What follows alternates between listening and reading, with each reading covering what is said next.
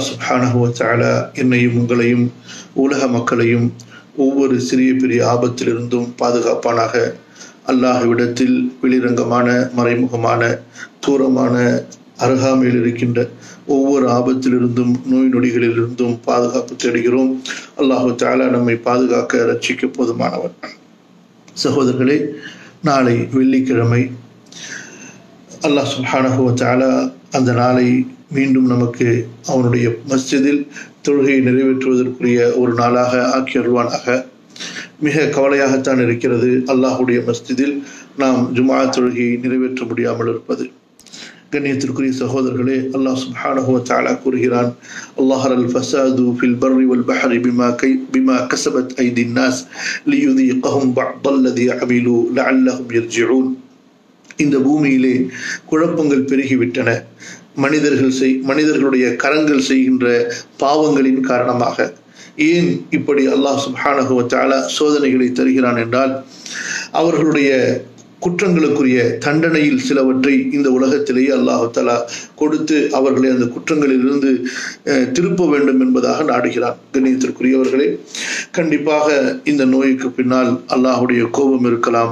அல்லாஹ் சுப்ஹானஹு வ தஆலா இந்த நோயின் மூலமாக அவன் யாரை சுத்தப்படுத்த வேண்டும் என்று விரும்புகிறானோ அவர்களை சுத்தப்படுத்துகின்றான், யாரை தண்டிக்க வேண்டும் என்று விரும்புகிறானோ அவர்களை தண்டிக்கின்றான்.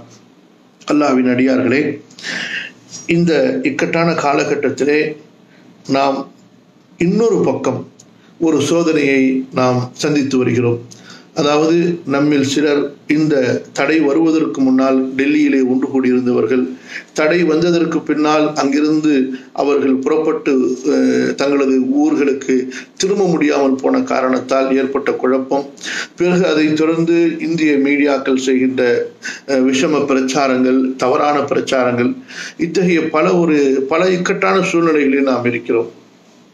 எனது அன்பிற்குரிய சகோதரர்களுக்கு, இஸ்லாமிய சகோதரர்களுக்கு, மார்க்கப்பட்டுள்ள சகோதரர்களுக்கு இந்த வீடியோவின் மூலமாக மிக பணிவான மிக அன்பான ஒரு வேண்டுகோளை நான் முன்வைக்க விரும்புகிறேன். அது என்னவென்றால், அல்லாஹ்வின் அடியார்களே, எந்த அல்லாஹு தஆலா நமக்கு தொழுகைகளை ஜமாத்தாக தொழ வேண்டும் என்று கட்டளையிட்டு இருக்கின்றானோ, எந்த அல்லாஹ் சுப்ஹானஹு வ தஆலா ஜும்ஆ தொழுகையை வெள்ளிக்கிழமையிலே உள்ளூரில் இருப்பவர்கள் நிறைவேற்ற வேண்டும் என்று கட்டளையிட்டு இருக்கின்றானோ, அதே ரப்பு சுப்ஹானஹு வ தஆலா நமக்கு நம்முடைய மார்க்கத்திலே பல சலுகைகளை, பல அனுமதிகளை வழங்கி இருக்கிறான்.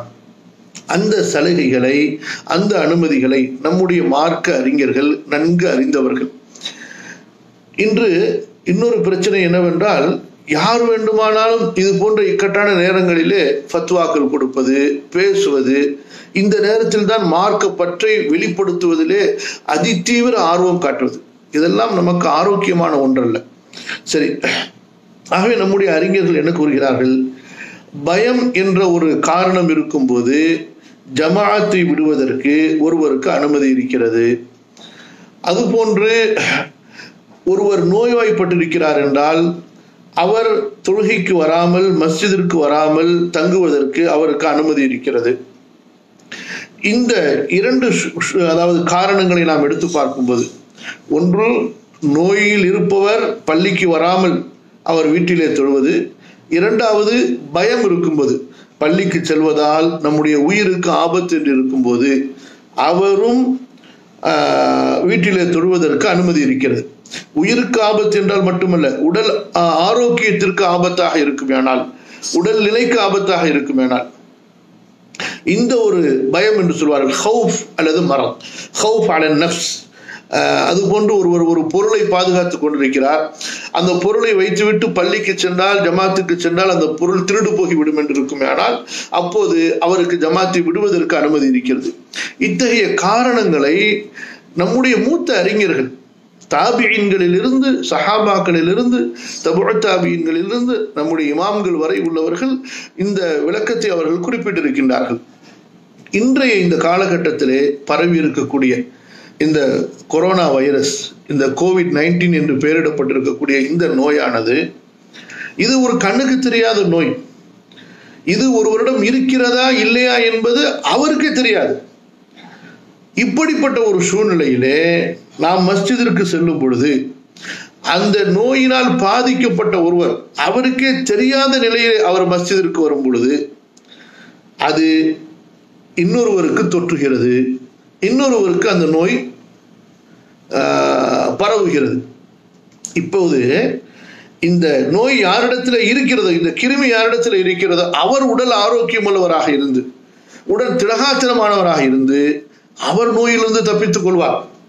ஆனால் இவர் மூலமாக யாருக்கு அந்த கிருமி பரவியதோ அவர் உடல் பலவீனம் உள்ளவராக இருந்தால் அவருக்கு மரணத்திற்குண்டான வாய்ப்பு மிக அதிகம் இருக்கிறது. ஆகவேதான் உலகத்தில் உள்ள அத்தனை மருத்துவர்களும் ஏறக்குறைய 200 நாடுகளிலே இந்த நோய் பரவி இருக்கிறது. ஒரு நாடு அல்ல, 200 நாடுகளிலே இந்த நோய் பரவி இருக்கிறது. இன்று வரை, இப்போது நான் பேசிக் கொண்டிருக்கக்கூடிய இந்த நேரம் வரை 50,000 பேர் உலகம் அனைத்திலும் இந்த நோயினால் இறந்திருக்கிறார்கள். நேற்று மட்டும், நேற்றிலிருந்து இன்று வரை, சரியாக இன்று 5 மணி நேரத்திற்கு முன்பு வரை, நேற்றிலிருந்து இன்று வரை மட்டும் 5000 பேர் உலகத்தில் இறந்திருக்கிறார்கள். அமெரிக்காவில் மட்டும் நேற்று மட்டும் 1000 பேர் இறந்திருக்கிறார்கள். ஸ்பெயினிலே 800க்கும் அதிகமாக, அதுபோன்று இத்தாலியிலே 700க்கும் அதிகமாக. இந்த நாடுகளிலே நோய் ஏன் மிக வேகமாக பரவியது என்று பார்க்கும் பொழுது இந்த சமூக டிஸ்டன்ஸ், அந்த சமூக தூரத்தை அவர்கள் சரியான முறையில் கடைபிடிக்கவில்லை. அவர்கள் எப்போதும் வழக்கமாக பழகிக் கொள்வதை போன்று, வேலைக்கு செல்வதை போன்று அவர்கள் தொடர்ந்து கொண்டிருந்தார்கள். அதன் மூலமாக அந்த நோய் அப்படியே பரவ ஆரம்பித்தது. ஏறக்குறைய 10 லட்சம் பேர் இன்றைய கணக்கின்படி இந்த நோயினால் பாதிக்கப்பட்டிருக்கிறார்கள். ஆகவேதான் நம்முடைய சவுதி அரேபியாவுடைய மார்க்க அறிஞர்கள், மார்க்கத்தில் எவ்வளவு பேணுதல் உள்ளவர்கள், மார்க்க சட்டங்களை பின்பற்றுவதிலே, குர்ஆன் ஹதீஸை நுணுக்கமாக ஆராய்வதிலே எவ்வளவு திறமை வாய்ந்தவர்கள். ஏன் ஹரம் ஷரீஃபுடைய 2 மஸ்ஜிதுகளை தவிர, மக்கா மதீனாவை தவிர மற்ற அனைத்து மஸ்ஜிதுகளையும் முற்றிலுமாக அவர்கள் பூட்டும்படி கட்டளை போட்டு விட்டார்கள். மஸ்ஜித் நபவியிலும் மஸ்ஜிதுல் ஹராமிலும் அங்கு இருக்கக்கூடிய ஊழியர்கள், இருக்கக்கூடிய இமாம்களை தவிர மற்றவர்கள் புதிதாக உள்ளே வருவதற்கு அனுமதி இல்லை. மக்கா முழுக்க கர்ஃபியூ போடப்பட்டிருக்கிறது. இப்படிப்பட்ட ஒரு சட்டத்தை அங்கே உள்ள மார்க்க அறிஞர்கள், அந்த மார்க்க வல்லுநர்கள் ஏன் ஏற்றுக்கொண்டார்கள் அல்லது ஏன் அவர்கள் கூறினார்கள் என்றால், நோயினுடைய கொடூரம், நோயினுடைய ஆபத்து அப்பேற்பட்டது. ஆகவேதான் அத்தனை மார்க்க அறிஞர்களும் ஒருமித்து கூறிய கருத்து, உலகத்தில் உள்ள அத்தனை முஸ்லிம் மார்க்க அறிஞர்களும் அவர்களுக்கு மத்தியில் இருக்கக்கூடிய மன்ஹஜுடைய பிரச்சனைகளை எல்லாம் விட்டுவிட்டு இந்த விஷயத்திலே, ஏனென்றால் இது ஒரு ஃபிக்ஹுடைய விஷயம். ஃபிக்ஹிலே என்ன சொல்கிறார்கள்? தர்உல் மஃபாசிதி அவுலா மின் ஜல்பில் மனாஃபி'. நன்மைகளை கொண்டு வருவதை விட தீமைகளை தடுப்பது மிக முக்கியம். இதெல்லாம் குர்ஆன் ஹதீஸிலிருந்து எடுக்கப்பட்ட உசூல். தர்உல் மஃபாசிதி அவுலா மின் ஜல்பில் மனாஃபி'. பிரயோஜனங்களை செய்வதை விட தீமைகளை தடுப்பதற்கு முன்னுரிமை கொடுக்கப்படும். மஸ்ஜிதிற்கு ஜமாத்தோடு வந்து தொழுவது நன்மையான விஷயம். ஆனால் அதே நேரத்தில் அப்படி ஜமாத்தாக வரும்பொழுது நோய் தொற்று பரவும் என்று இருக்கும் போது அதை தடுப்பது மிக முக்கியமான ஒன்றாக ஆகிவிடுகிறது. சகோதரர்களே, யோசித்து பாருங்கள். உங்களுக்கு சாதாரண காய்ச்சல் அதிகமாகும் என்று இருந்தாலே நீங்கள் உது செய்யக்கூடாது, தயமம் செய்ய வேண்டும். உங்களுக்கு ஒரு தலைவலி இருக்கிறது, பல்வலி இருக்கிறது, உடல் சுகமில்லாமல் இருக்கிறீர்கள், இதனால் உயிருக்கு ஆபத்தல்ல. இருந்தாலும் நீங்கள் ரமதானுடைய நோன்பை நோக்கக்கூடாது. நீங்கள் நோயாளிகளாக இருக்கும்போது வேறு ஒரு தருணத்தில் தான் நீங்கள் அந்த நோன்பை நோக்க வேண்டும் என்று அல்லாஹ் சொல்கிறான்.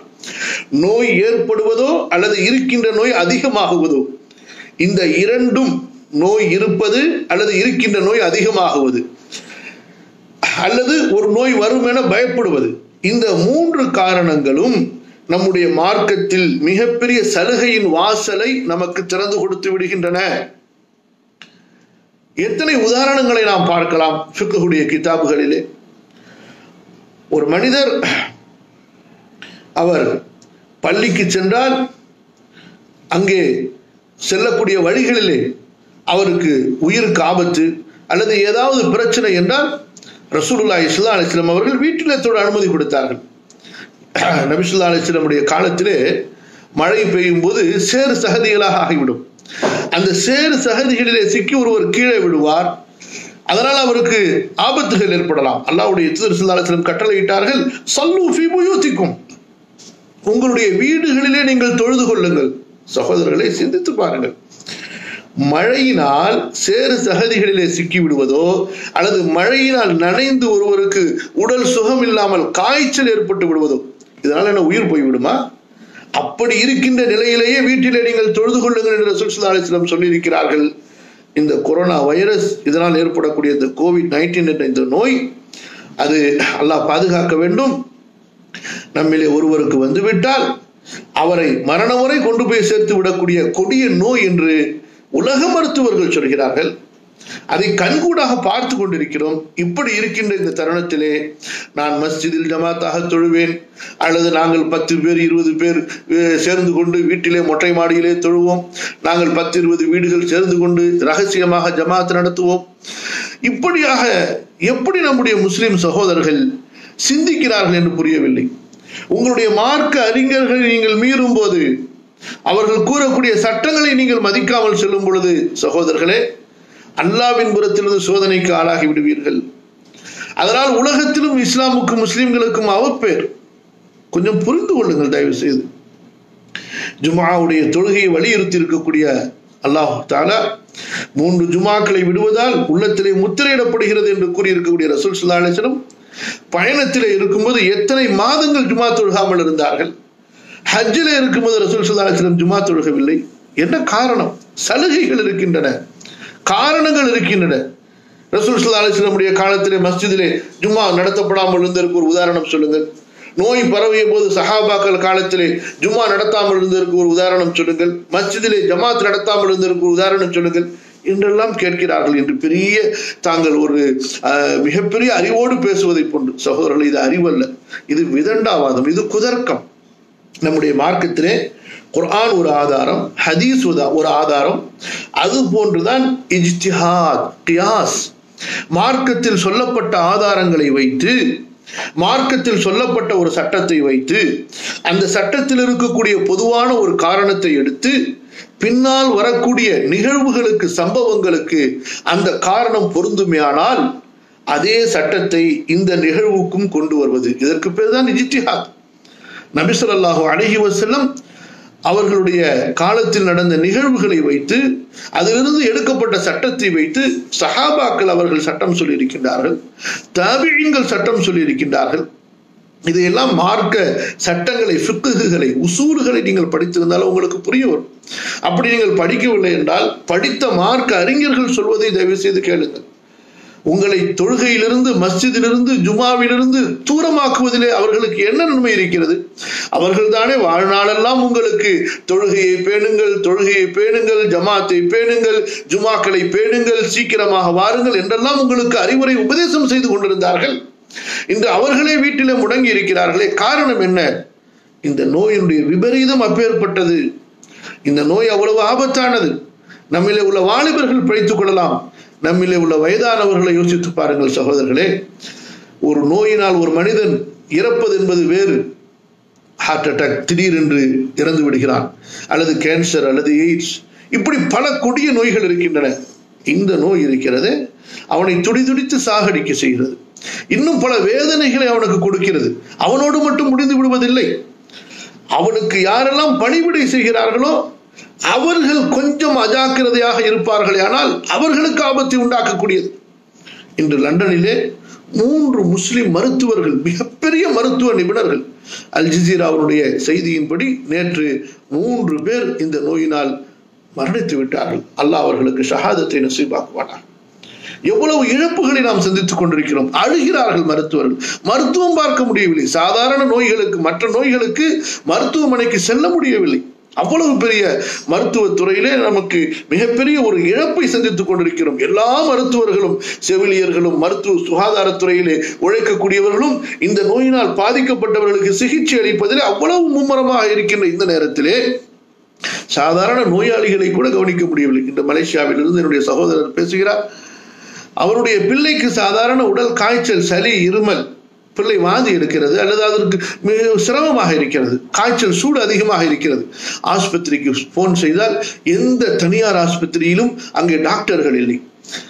அரசாங்க மருத்துவமனைக்கு போன் செய்தால் இங்கே வராதீர்கள், வீட்டிலேயே தனிமையாக அந்த பிள்ளையை வைத்திருங்கள், அந்த பிள்ளைக்கு இருக்கக்கூடிய சின்ன சின்ன மருந்து மாத்திரைகளை கொடுத்து அதை நீங்கள் தனிமைப்படுத்தி வையுங்கள் என்று சொல்கிறார். சகோதரர்களே, எப்பேற்பட்ட ஒரு சோதனையை சந்தித்துக் கொண்டிருக்கிறோம். இந்த நேரத்திலே அதிகமாக இஸ்திக்ஃபார் செய்து துஆ செய்து அறிஞர்கள் சொல்லக்கூடியதை பின்பற்றுவதை விட்டுவிட்டு நாங்கள் மஸ்ஜிதில் தான் தொழுவோம் என்று அடம் பிடிப்பது, இது எவ்வளவு பெரிய முட்டாள்தனம் சகோதரர்களே, எவ்வளவு பெரிய அறிவொளித்தனம். அதுபோன்று அந்த டெல்லி மாநாட்டிலே கலந்து கொண்டு வந்தவர்களை அடைத்து வைத்திருக்கிறார்கள் என்று தொடர்ந்து தகவல்கள் வந்து கொண்டே இருக்கிறது. சகோதரர்களை, கொஞ்சம் தயவு செய்து புரிந்து கொள்ளுங்கள். இப்படி அடைத்து வைத்திருப்பது உங்களை மட்டுமல்ல, நூற்றுக்கணக்கான ஆயிரக்கணக்கான மக்கள் அடைத்து வைக்கப்பட்டிருக்கிறார்கள். முஸ்லிம்கள், முஸ்லிம் அல்லாதவர்கள் என்று பலர் அடைத்து வைக்கப்பட்டிருக்கிறார்கள். காரணம் என்ன? குறைந்தது 14 நாட்களிலிருந்து 20 நாள் வரை அடைத்து வைக்கப்பட்டிருக்கும் பொழுது, தனிமைப்படுத்தப்பட்டிருக்கும் போது அவரிடத்திலே நோய் இருக்கிறதா இல்லையா என்பது அப்போதுதான் தெரிய வரும்.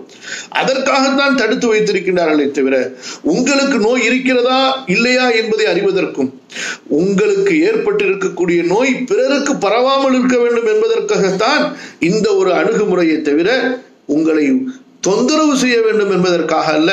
அல்லாஹ் பாதுகாப்பானாக. அப்படி வைத்திருக்கக்கூடிய நேரத்தில் உங்களுக்கு ஏதாவது பணிவிடைகளிலே அசௌகரியங்கள் ஏற்பட்டிருக்கலாம். அதற்கு சம்பந்தப்பட்ட அதிகாரிகளை, சம்பந்தப்பட்ட அந்த துறையை அணுகி கண்டிப்பாக அதற்குண்டான நிவர்த்தனை செய்வதற்கு முஸ்லிம் ஜமாத்துகளிடத்திலே நாம் கோரிக்கை வைப்போம், அதற்கான முயற்சிகளை செய்வோம்.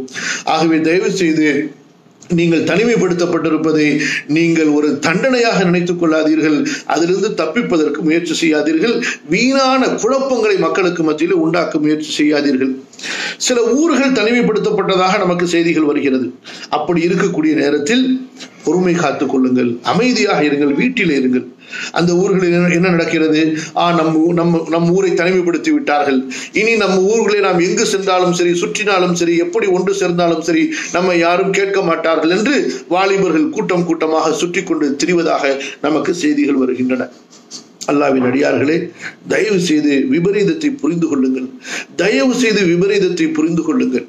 நீங்கள் செய்யக்கூடிய ஒரு தவறான செயல், நீங்கள் விதியை மீறக்கூடிய இந்த விதி மீறுதல், மார்க்க அறிஞர்களின் வழிகாட்டுதலையும் மருத்துவர்களின் வழிகாட்டுதலையும் நாட்டினுடைய ஆட்சியாளர்கள் சொல்லக்கூடிய வழிகாட்டுதலையும் நீங்கள் மீறுவது உங்களது உயிருக்கு மட்டும் ஆபத்தல்ல, உங்களை சேர்ந்த சமூகத்துக்கு ஆபத்து. நீங்கள் இஸ்லாமிய மார்க்கத்திற்கு ஏற்படுத்தி கொடுக்கக்கூடிய களங்கம் என்பதை புரிந்து கொள்ளுங்கள். உங்களால் உலக முஸ்லிம்களுக்கு ஏற்படக்கூடிய இழிவு என்பதை புரிந்து கொள்ளுங்கள். அல்லாஹ் பாதுகாப்பானார். ஆகவே அன்பிற்குரிய சகோதரர்களே, நான் மட்டுமல்ல, என்னை போன்று குர்ஆன் ஹதீஸினுடைய மார்க்க அறிஞர்கள், நூற்றுக்கணக்கான ஆயிரக்கணக்கான அறிஞர்கள், அவர்களுடைய மாணவன் அடிப்படையில் நானும் உங்களிடத்திலே கெஞ்சி கேட்டுக்கொள்கிறோம், தயவு செய்து தயவு செய்து தயவு செய்து நீங்கள் குழுமுவதை தவிர்த்துக் கொள்ளுங்கள். நீங்கள் ஒவ்வொரு வீட்டாரும் அவரவருடைய வீட்டிலே நீங்கள் தொழுது கொள்ளுங்கள். நாளை வெள்ளிக்கிழமை ஜுமா தொழுகை கிடையாது, ஜுமா தொழுகை கிடையாது, வீட்டிலே லொஹர் தொழுகை தொழுங்கள். நமக்கு வரக்கூடிய ஒவ்வொரு போன் காலையும் உங்களுக்கு சொன்னால் எனக்கு சொல்ல முடியவில்லை, எப்படியெல்லாம் கேட்கிறார்கள். நாங்கள் ஒரு 10 பேர் இருக்கிறோம், நாங்கள் ஒரு 10 வீடு, ஒரு அபார்ட்மெண்ட்ஸ்ல இருக்கிறோம், நாங்கள் எல்லாம் வீட்டிலே தனியாக ரகசியமாக மாடியிலே, மொட்டை மாடியிலே நாங்கள் நடத்தி கொள்ளலாமா? வீடுகளிலே இப்படி செய்யலாமா, அப்படி செய்யலாமா? குத்துபா எப்படி சொல்ல வேண்டும்? ஜும்மா தொழுகை நடத்துவதற்கு எத்தனை ஆட்கள் நிபந்தனை இருக்க வேண்டும்? என்னென்ன கேள்விகளை கேட்கிறார்கள் சகோதரர்களை, கொஞ்சம் யோசித்துக் கொள்ளுங்கள். ஜும்ஆ தொழுகை என்பது மஸ்ஜிதில் அல்லது தொழுகைக்காக ஒதுக்கப்பட்ட பொதுவான இடத்தில் நடக்கக்கூடிய ஒன்று, வீடுகளில் நடக்கக்கூடிய ஒன்று அல்ல. காரணம் என்ன?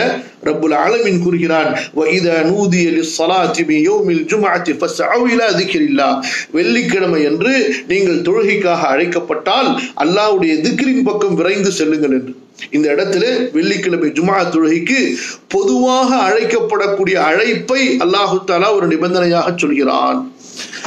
சகோதரர்களே, ஒருவர் வீட்டிலே எப்படி ஜும்மா நிறைவேற்ற முடியும்? அவர் எனது வீட்டிலே எல்லாரும் வந்து தொழுங்கள் என்று பொது அழைப்பை அவர் கொடுக்க முடியுமா? கண்டிப்பாக முடியாது. ஆகவேதான் இந்த நிர்பந்தத்தால் வீட்டில் இருப்பவர் நோயாளியை போன்று அல்லது நோய் வந்துவிடும் என்று பயப்படக்கூடியவரை போன்று, தனது உயிரின் மீது பயப்படக்கூடியவரை போன்று அவர் வீட்டில் இருப்பார். வீட்டில் வெள்ளிக்கிழமை என்று மதிய நேரத்திலே லுஹர் தொழுகையை 4 ரக்காத்துகளாகத்தான் அவர் நிறைவேற்றுவார்.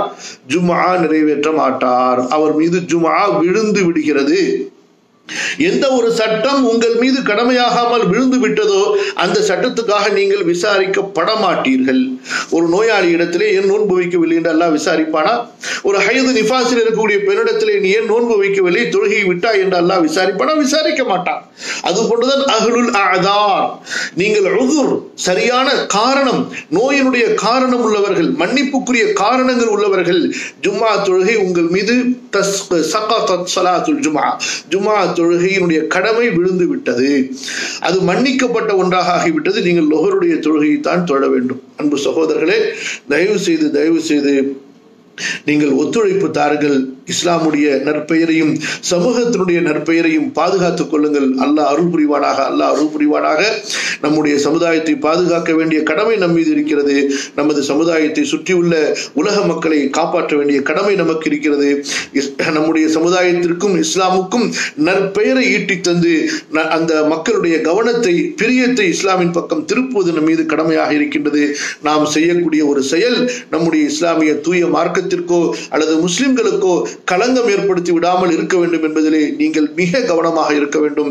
அல்லாஹ் சுப்ஹானஹு வ தஆலா எனக்கும் உங்களுக்கும் இந்த நிகழ்ச்சியை பார்த்து கொண்டிருக்கின்ற எல்லா மக்களுக்கும், இதை பகிரக்கூடிய எல்லா மக்களுக்கும், உலக மக்கள் அனைவருக்கும் உடல் ஆரோக்கியத்தை தந்தருள்வானாக.